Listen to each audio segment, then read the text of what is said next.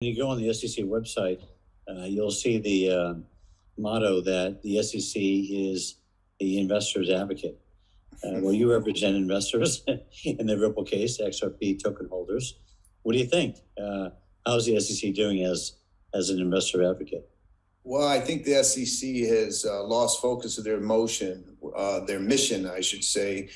They're there to protect investors, and what they're doing is the opposite, because I believe that the SEC and Gary Gensler are engaged in this jurisdictional land grab, if you will, of the cryptocurrency market. And these XRP holders are caught in the crosshairs of that, jurisdictional grab. Not only have they fought us as amicus, and you guys, you know this amicus curiae very well. We could be ignored. Instead, they have objected to our participation. They filed a motion to throw me off the case because I've tweeted a couple mean tweets about them and things of that nature. So I just think they've lost their complete focus on what they're there to do. Yeah, guys, so that was a little piece from John Deaton, obviously, talking about where, or whatever, the SEC just went completely astray. As we've already stated 1,000 times, the SEC's main objective should be to protect U.S. investors. But time and time again, it looks as if they're trying to do the exact opposite in a very strange manner. Let me show you guys a couple cool pieces we came out today. That little brain fart. Let me show you guys a couple cool pieces, right? So Stephen shared, find the difference. So yeah, you are all too incompetent, too poor to build a project on the XP ledger yourselves, says the SEC. So taking a little bit of a look, here's Joseph Lubin. In 2015, he established a decentralized Ethereum development studio, Consensus, to help build a commercial ecosystem around the platform. Given some context, then within the SEC's document, Ripple has taken to grow the XRP ecosystem and increase demand for XRP. Most, if not all, XRP investors simply lack the technical expertise and the resources to do so, as Ripple has done in a purported attempt to foster adoption of XRP, nor are XRP investors in any position to increase significantly demand or value for XRP by developing a use for the token through entrepreneurial efforts. This is something that I've actually missed earlier, I believe. It's also funny when you read these parts, like for example, XRP investors are betting that Ripple may yet solve Garlinghouse's trillion-dollar problem, and they will profit as a result. If the SEC went out their way to state, hey, a lot of people are buying XRP, some of them don't know Ripple, which is true. Some of them do, and some of them expect Ripple to make some crazy use case for XRP. I think they'd state something true, because that's honestly what's happening. A lot of us are buying XRP for what Ripple is building, partially, and for what the rest can build, because the XP ledger is pretty versatile and pretty damn good. But in the way that they're phrasing it, it's such a strange narrative. They're basically trying to say, hey, Ripple's use case, moi, right? With whatever they built for XRP, yeah, it's moi already. But anybody else, no, they're pretty garbage. Nobody can actually do anything else with XRP because, well, they're dumb and poor. Yeah, that's kind of what they wrote just there, right? It's kind of interesting to me how they like to write that out. Literally said, technical expertise and the resource to do so. This is like an insult to my face. Why? Now, if you ever felt insulted, because of what the SEC has been doing, make sure you check out my giveaway, doing $10,000, my biggest giveaway thus far. I sometimes look at this number and think, what is wrong with me? Why am I doing this? But then I realize how many happy faces I will see. And again, guys, remember, my entire crypto journey started with a giveaway. So for me, this is something I have to do.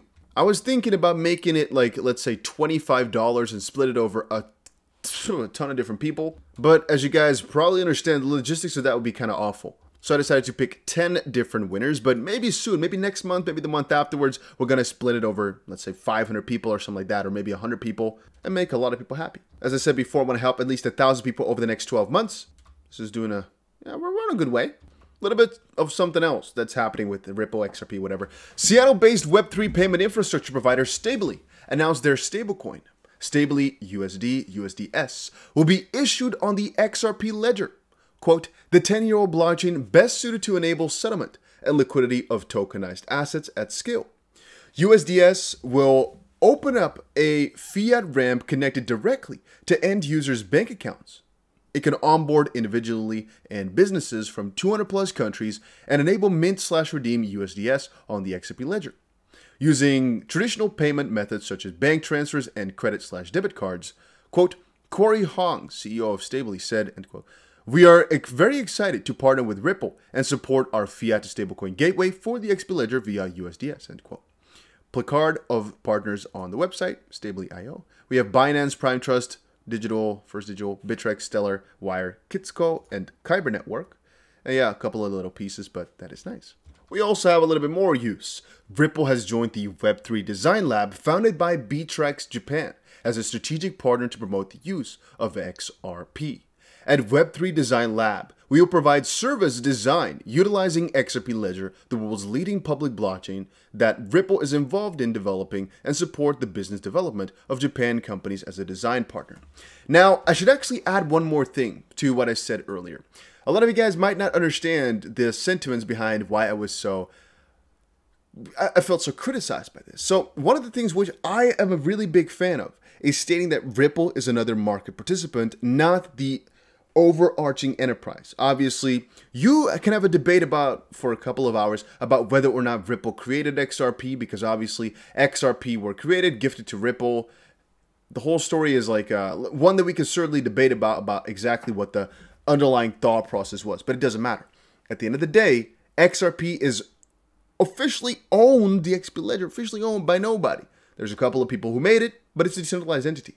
At the end of the day, even though Ripple has a lot of the XRP, they can state whatever they want to state. Even if Ripple were the only party doing something, would it make it centralized? Well, it depends, right? I mean, even if Ripple were the only people building on top of the XP ledger, that doesn't mean they have control over transactions. That doesn't mean they have control over where the XRP goes, so to speak, or what happens in terms of upgrades to the network. So then, in terms of what is central, the amount of tokens, sure, we can say that they have a majority of the tokens, but that does not necessarily give them more power. It gives them power to dump, certainly, but not over the network necessarily. And so that's the thing. Ripple likes to argue this, and I agree with them. They could do whatever they want. If they're the main player that's given adoption to this network, so be it. They're another market participant just like you and I. And at the end of the day, it's the same for almost any different crypto project out there. There's a foundation that's majorly pushing it all the time, and they're never criticized. Even with Ethereum, Ethereum was mainly pushing it themselves for a very long time, and obviously it's grown out from there, but so is, I personally think, the XP Ledger, with a lot of endeavors on the sidelines. But same thing with HBAR Foundation, same thing with a lot of these others. At the start, and you might say, oh, but it's old. But at the start of these newer phases with, for example, smart contracts and whatnot, you might have to fund things because, as partially true what the SEC said, things are kind of difficult to get going, but certainly possible and certainly already happening and have been happening for a very long time. And I should also add here, because I sometimes forget about this, but people keep asking in the comment section, what's next? When's the next lawsuit date? Dusty, what's coming up for the lawsuit? When another call? When this, when that? Next most important date for the lawsuit by far is going to be September 13th. Put this in your agendas because this is when the next phase of the lawsuit is going to start. It's the motions for summary judgment. It's by far the most important part of this lawsuit, and it's coming within 2 weeks. So get excited for that. Get frisky. Get freaking... Because yeah, it's about to be a very exciting time. And of course, I'm going to showcase to you guys whenever something new comes out. Something else that I couldn't place in any other video that I thought I should quickly share here.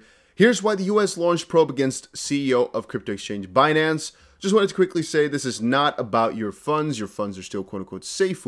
This is just about anti-money laundering and these bank secrecy laws and whatnot. And as an exchange, you need to get these investigations quite thoroughly and quite often. I don't think this is a quote-unquote bad thing.